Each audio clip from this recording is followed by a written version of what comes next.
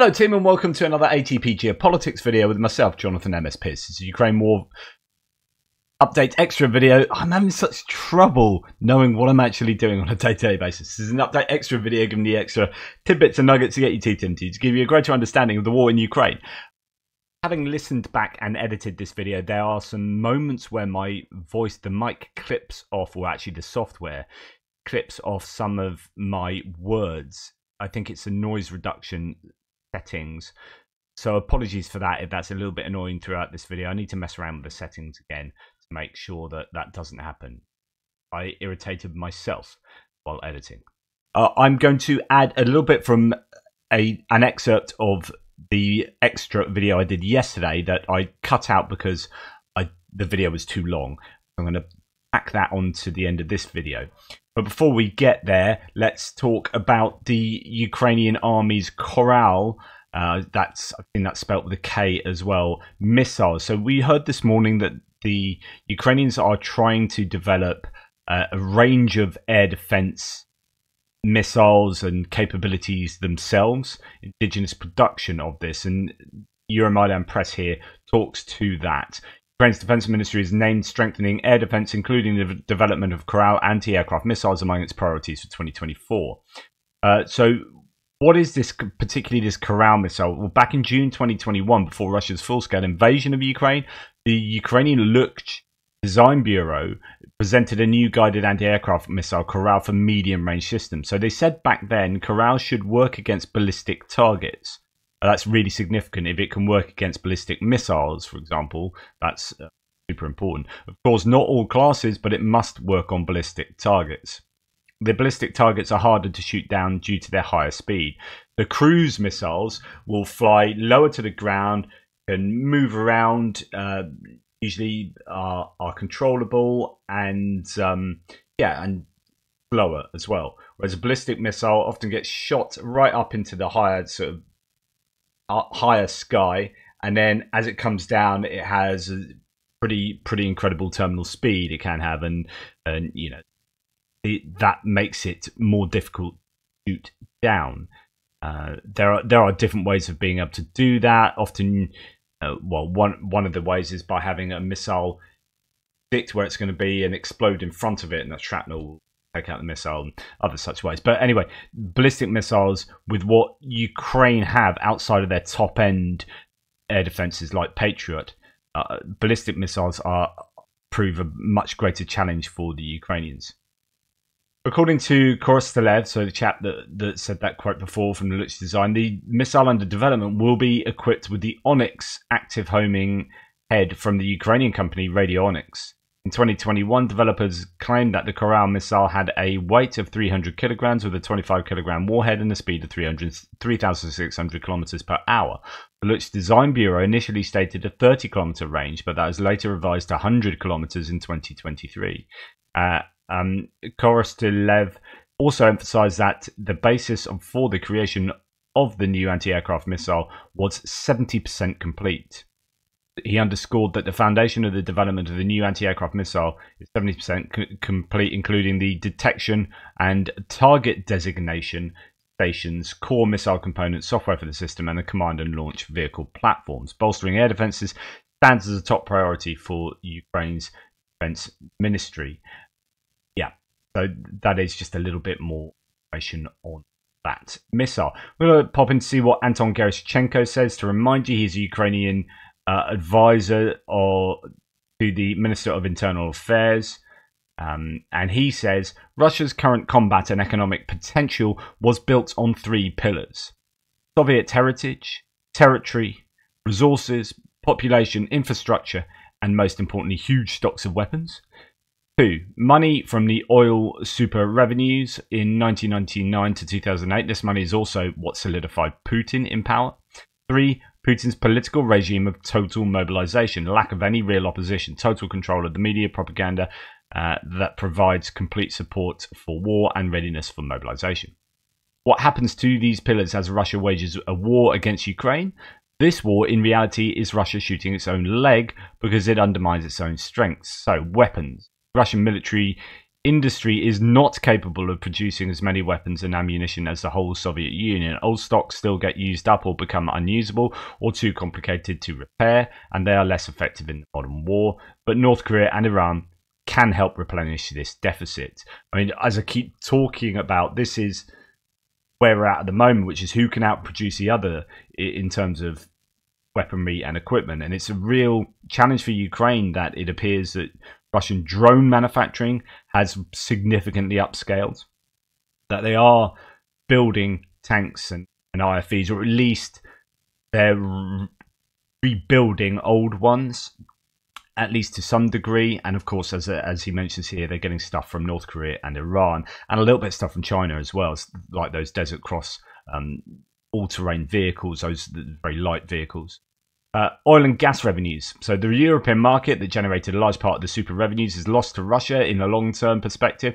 The EU will aim to diversify their oil and gas supplies as much as possible. Trade with India and China brings Russia revenue just by sheer volume of sales, but these countries demand discounts and preferences to which Russia has to agree. On the other hand, Russia has formed a huge shadow market of oil sales through third persons, a former shadow tanker fleet helps Russia bypass sanctions. And actually, I'll go to that fact on video, not at the end. I'll play it after this because I think it ties into some of what Gerashchenko was saying there. Population. Due to many factors, both global and Russia specific, there is no endless population in Russia like the USSR seemed to have. Russia is not growing its population numbers, but Russia considers, on the other hand, the population of the occupied Ukrainian territory its own and sends these people to war against Ukraine. We do not know how or when the war will end. We do not know what will happen in Russia, but without its endless stocks of weapons and endless money to make new weapons, it will not be the threat it was in 2022 when Putin made the decision back. And that is a direct result of the work of the Ukrainian armed forces and the support from Ukrainian allies. Now, that's quite a positive outlook. The question is, does Russia have deeper pockets in terms of equipment, personnel, and money than Ukraine? That's all it's going to come down to, really. It's going to be a mix of deeper pockets and type of weapons that can be brought to bear. So throughout this war, Russia has had some significant advantages in weaponry and the ability to use that weaponry from within Russia and that be a safe haven for them. So they can fire cruise missiles or Kinzhals or whatever from airframes inside Russia, and Ukraine can't touch them. Now we're getting to a point where Ukraine is developing its own weaponry that can reach into Russia because allied nations aren't allowing them to use their weapons to reach into Russia. But also Ukraine are receiving weapons that are of a higher quality or higher capability than Russian weapons.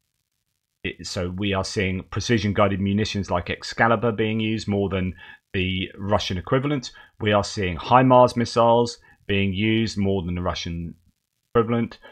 We are seeing ATACMS on the field now, and hopefully things like GLSTB. On the other hand, Russia have guided glide bombs. Ukrainians have JDAM, but they're not being used enough, or they're being jammed, whereas the Russian aviation is able to use theirs with greater impunity. There are these little areas where one side has the advantage over the other, and I'd say Ukraine has had the advantage in drones, but I think Russia is clawing that back and closing the gap. And if they are making drones at the levels that some people are claiming, that is a real worry. Ukraine, in order to win the war, Ukraine has to eke out advantages where they can. So with troops on the ground, it's going to be in terms of training. With equipment on the ground, it's going to be in terms of the fire control systems of tanks over the fire control systems of Russian old Soviet equipment. If they can get Western tanks or upgraded older Soviet tanks with fire control systems such as the T-72s coming from Czechia and so on and so forth, then that gets them the advantage. One of the main things I think which we often overlook or we don't talk about enough is intelligence. So satellite imagery, real-time intelligence that is being provided by Western nations, which it has a huge advantage over the Russian capabilities, which that allows Ukraine to acquire targets, time-sensitive targets, I think much better than the Russians can. But the Russians have more humans. Russians have had much greater stocks of equipment. The question is, how much longer can they eke out those stocks? Can they draw from these huge caches of quite degraded equipment? Nonetheless, if they can polish them off and get into the front line, that is doing a job for Russia. But how long can that last, particularly with regard to artillery and artillery barrels? As someone was talking in the threads about a documentary, a Rheinmetall documentary, how it takes like 6 to 7 months to make a barrel, like a brand new barrel for I presume for a howitzer or whatnot. So, where Russia have got huge numbers of barrels sitting in fields that they can cannibalize, again, well, firstly, how many more of those do Russia have access to? They've done an awful lot of cannibalization already throughout this war. And also with regard to Ukraine, how quickly can they get replacement barrels for their own stocks of howitzers, so on and so forth. So in all these different areas, it's like here Ukraine has the advantage, here Russia has the advantage, here here there's parity, here the advantage is closing and it's looking like the momentum is shifting the other way. What Ukraine need is advantages in more and more of these categories in order to win the war. Russia is catching up technologically with some of the things, as I said, that drones have been able to do, or the Ukrainian innovation. Scale is important, technology is important, capabilities are important, like technological capabilities like electronic warfare. Who has the advantage there? Well, Russia traditionally has had the advantage, but in certain areas on the battlefield at the moment, on the front lines, Ukraine has the advantage. For example, around Kherson, but not necessarily all across the front line. So can the Allies, I know this is one of the technologies the Allies don't really want to give Ukraine because there's a lot of pride and a lot of see over electronic warfare capability. And they don't necessarily want to see that getting into the hands of the Russians. But if Allies can provide Ukraine with some cutting-edge jamming equipment, then that would be really significant in tipping the balance in that category, etc., etc. So here, I think Gerashchenko's analysis is fairly positive for the Ukrainians, but I do think Russians have a lot more humans they can throw at the problem. And after March the 17th, after that presidential election, it's going to be very, very interesting to see what Putin does and does go for a full mobilization and what that will mean for. Right, I'm probably a good time to dip into the segment I did, as I said yesterday, referring to Joe Blogg's video. So over to me. I'm going to go to Joe Bloggs, who's just done another video on the Russian economy. You might think that the Russians selling larger amounts of hydrocarbons to places like China and India, when you look at the data, you think, oh, they're selling lots, in real terms, lots of tonnage or cubic meters of this stuff to these other countries. Oh, they must be doing well, they must be able to fund their war well. Well, Joe Bloggs is not so sure and has this to say about it. So what's the summary and conclusion today? Well, I wanted to post this video to talk about what's going on with regards to the actual cash that Russia is being paid for its increased trade with China and India. It's well documented that since the sanctions were imposed against Russia, it's managed to pivot and sell a huge volume of oil to China and India to make up for all of the lost business that it has with the West. And on paper, that looks great. It looks like Russia has done a good job of sidestepping the sanctions. However, as we've seen from the data in today's video, there comes a new problem for Russia. The fact that neither India nor China are prepared to pay in Russian rubles. They don't want to get involved in that currency at all. And rather than making payments in Russian rubles, they've stipulated to Russia that they will make their payments in yuan and rupees. And I think that's interesting in itself because it shows where the balance of power lies. Historically, if you're a major seller of oil, you would think that you're in a very strong position. You can dictate terms to whoever you want. However, Russia has a much more narrow market today than it used to have before it invaded Ukraine, and the volumes that India and China can buy are critical to making sure that the Russian oil industry doesn't implode. If Russia This is super, super important. So if Russia are selling maybe an increased amount of hydrocarbons to Russia and China, the first thing is Russia and China this is a buyer's market, right? And they know that Russia are unable to sell that to the rest of, or largely to the rest of the world, to the markets they previously sold to. And they know that they absolutely need to offload this because they need to keep the gas flowing for very practical reasons. They don't have the ability to shut off gas and so on and so forth. They can't store it. They absolutely need to sell this stuff, right? So they end up selling it at a really good price for Russia and China, for India and China. So India and China are not only getting cheap hydrocarbons, which then, on paper it looks like Russia is selling loads of this stuff, which they are, but they're not getting good money for it. But then the other thing is they're not using the dollar. So the dollar is the international currency, and the great thing about the dollar is you can take a payment in dollars for something you sell, and you can go to another country. You can go to every country in the world and buy stuff.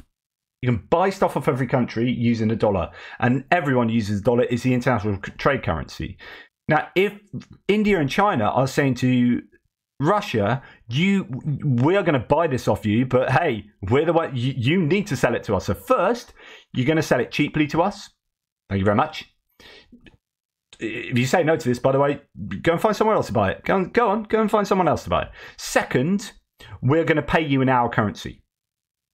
Now, the clever thing about that is that where can Russia go and spend those rupees?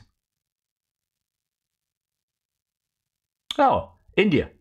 Literally, the only place they can sell is not an international currency for exchange. Yuan, probably less so, but still not an international currency. So Russia that now have a load of money that they can't use, and because of trade surpluses, because actually Russia don't buy as much stuff off China as China buy off them, in terms of China and India are buying loads of these hydrocarbons. Russia doesn't want to buy all this other stuff from China or India, so they're stuck with a bunch of cash that is effectively like meaningless, not doing anything, or they have to buy everything off China and India. So China and India are laughing. Yeah, clever. Russia wasn't selling to those two countries, there is a very real possibility that it would have to cut down its production significantly, and that could cause major problems and potentially could lead to some of those oil fields becoming redundant if Russia didn't keep drawing oil out of the ground. And of course, India and China are fully aware of this. They know that Russia is desperate to ship all of this oil to them. And as a result of that, they are dictating the terms to Russia. They're saying, we're not going to use Russian rubles, not interested in that. You can keep your Russian rubles for yourself. We will pay you in our currency. And as we've seen in today's video, there are two major problems that are now arising from Russia's perspective. The first is that from an exchange rate point of view, the Russian ruble has fallen significantly in value against the yuan and the Indian rupee. And that means that in relative terms, Russia is now being paid less in Indian rupees and Chinese yuan than it was this time last year. So the value of the currency that Russia is receiving has gone down. But what's worse than that from Russia's point of view is that the tradability of those currencies is far less than it was for the US dollar and the euro, which were the two currencies that Russia was predominantly being paid in before its invasion of Ukraine.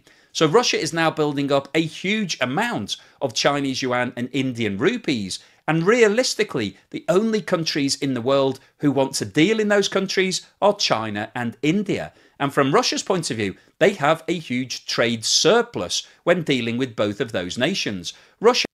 So exactly what I then said earlier. So this is, I think, good news for Ukraine, bad news for Russia. someone said to me this morning, because I talked about LNG and about how if Russia send LNG through India and we buy LNG off, so liquefied natural gas off India, that is better than buying it from Russia, because India then put the markup on that. They add the value to it by, I don't know, refining it further or whatever.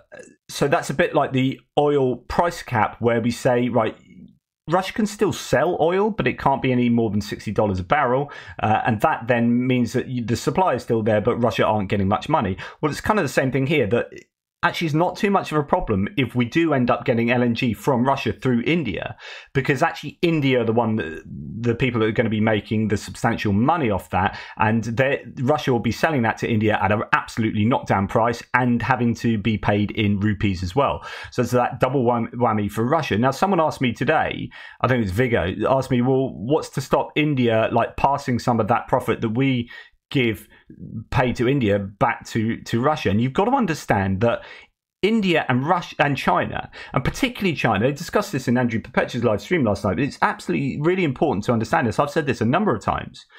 China is motivated by self-interest. You might think they're ideologically linked in terms of communism to Russia, but they're not.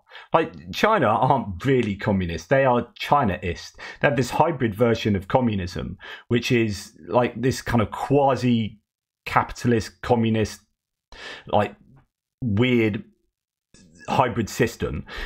And they're basically interested in themselves. So you might think they're BRICS partners, they're ideologically aligned to Russia, but actually they will do things in their own self-interest that will hurt Russia, because it's all about them. Now, historically, when you look at the activities of the US and Russia, they have historically been acting in terms of ideology. So the US might do things in terms of capitalism and freedom and blah, blah, blah. If you look over the last 100 years, and Russia in terms of, Stalinist, communism, so on and so forth.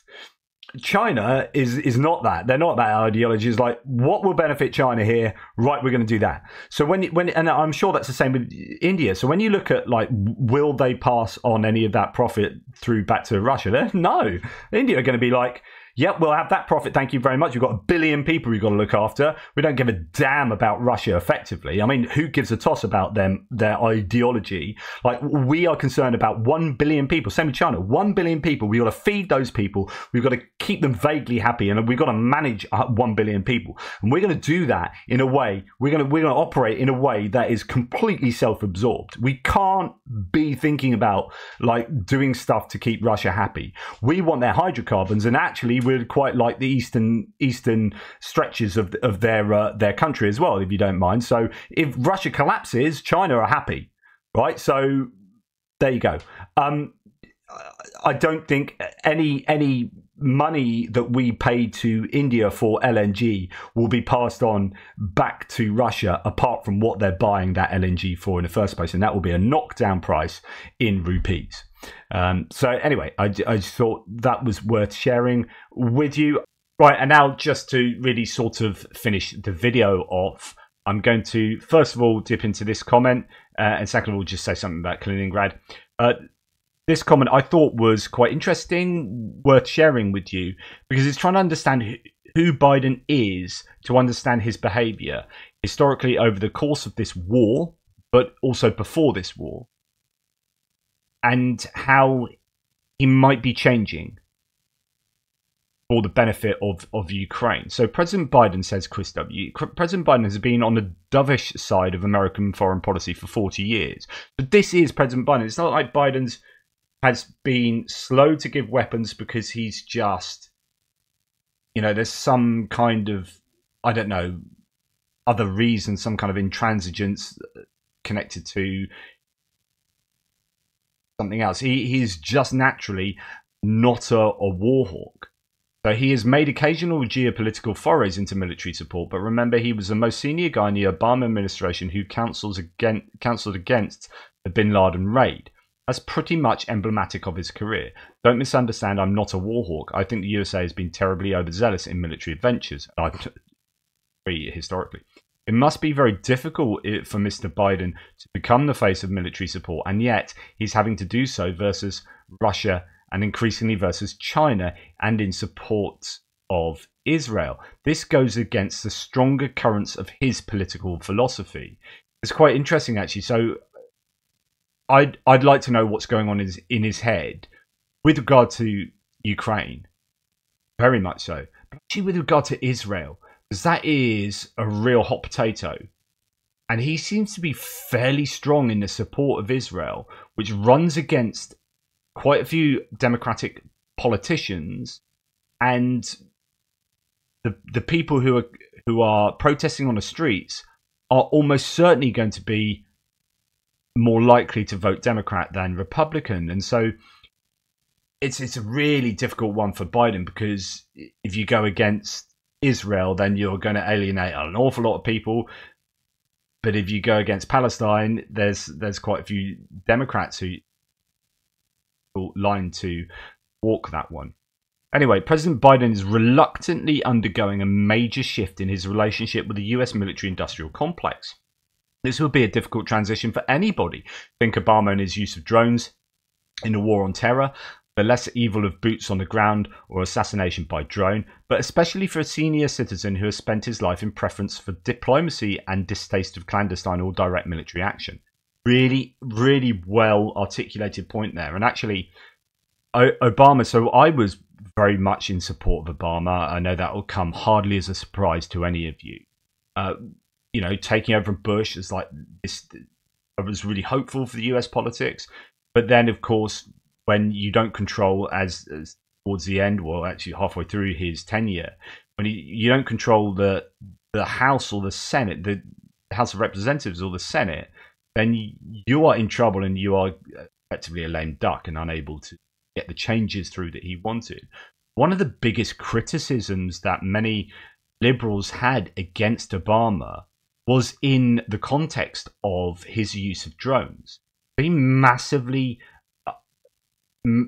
increased the use of drones in different conflict zones around the world. This was pretty controversial because they were causing quite a lot of collateral damage as well.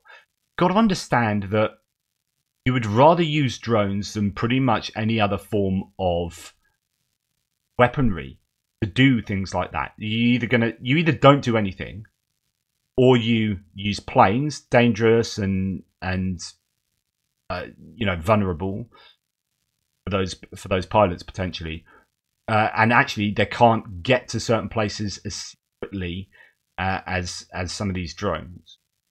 Use troops on the ground, that's highly controversial and just not practical in many cases, or this and that and whatever. Drones are actually a really good way of doing war if they can be done sensibly and without causing collateral damage, but unfortunately they do, and that's what people remember. And they ended up being fairly controversial for Obama. What was interesting though, and I think I wrote an article on this years ago, I've certainly argued about this on a gazillion threads. What was really interesting is that loads of pro-Trump supporters would also have a go. So liberals had a go at Obama for doing that, but Trump supporters also got hold of that in certain in certain forums or whatever, and would attack Obama for his kind of, oh, Trump is against wars and Obama used all these drones and etc. etc. But actually, if you look at the data, the use of drones absolutely skyrocketed under Trump. So it's just basically a really continual trend. And what you'll probably find, which is kind of exonerating both of them, is it's probably just a strategy of the Department of Defense. And, it would have happened no matter what POTUS you had in place. And so, drone usage went up as they became more capable technologically and more prevalent, and they would use more. It's just some kind of virtuous cycle that they end up, getting used more and more and more. And that is irrespective of the president. And it just so happens that the presiding president at the beginning of that upward trend was Obama, and then it was Trump. But what you can do is you can attack Obama for that. But if you do, you'd have to attack Trump even more, because actually Trump took the use of drones and multiplied it hugely. Really interesting data on that, as I've said, and interesting articles or you go, do you know what? It's actually just a strategy of the American Department of Defense. So he finishes by saying, there's your reason for the delay in emphasizing the local economic impact of military industry. He becomes what he once suspicious of being. Interesting. He's kind of been forced to become much more hawkish in terms of war than he ever would have wanted to have been, given that he was previously traditionally more of a dovish politician, a foreign, interested in foreign diplomacy. But what's going on in Ukraine is as close to a full-on war as the US is going to get without going to war. But it's not just that. It's all the stuff going on throughout Africa. It's stuff now happening in Venezuela that's looking pretty precarious. It's what's going on in Israel, and then places all around the world are forcing Biden to be a very different kind of politician.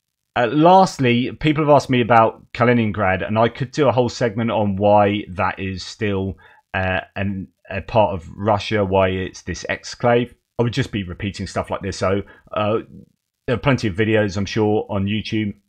One by History Matters, a nice sort of animated one. Why does Russia own Kaliningrad or Königsberg?